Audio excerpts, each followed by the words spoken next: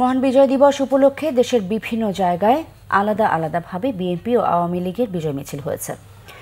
চট্টগ্রামে 16 ডিসেম্বর অনুমতি না পাওয়ায় একদিন পর মহান বিজয় দিবস উপলক্ষে বর্ণাঢ্য শোভাযাত্রা করেছে চট্টগ্রাম মহানগর বিএনপি। সকালে চট্টগ্রাম মহানগরীর নূর আহমদ সড়ক থেকে বিএনপির ভাইস চেয়ারম্যান আব্দুল্লাহ আল নোমানের নেতৃত্বে শোভাযাত্রাটি বের করা হয়। এতে বিএনপির নেতাকর্মীরা ব্যানার ফেস্টুন নিয়ে মহানগরীর কয়েকটি গুরুত্বপূর্ণ সড়ক ঘুরে আসে। পরে সংক্ষিপ্ত সমাবেশে আব্দুল্লাহ আল নোমান জনগণকে সংগঠিত করে বেগম খালেদা জিয়াকে মুক্ত করা সহ গণতন্ত্রকে ফিরিয়ে আনার কথা বলেন।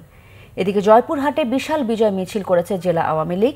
দুপুরে কালেক্টরেট মাঠ থেকে বিজয় মিছিলটি বের হয়ে শহরের প্রধান সড়কগুলো ঘুরে স্থানীয় শহীদ ডাক্তার আব্দুল কাশেম ময়দানে গিয়ে শেষ হয়। এতে জয়পুরহাট 01 আসনের সংসদ সদস্য অ্যাডভোকেট শামসুল আলম দুদু, জেলা পরিষদের চেয়ারম্যান আরিফুর রহমান রকেট, জেলা আওয়ামী লীগের সাধারণ সম্পাদক SM সোলাইমান আলী সহ স্থানীয় আওয়ামী লীগ ও সহযোগী সংগঠনের হাজার হাজার নেতাকর্মীরা অংশগ্রহণ করেন।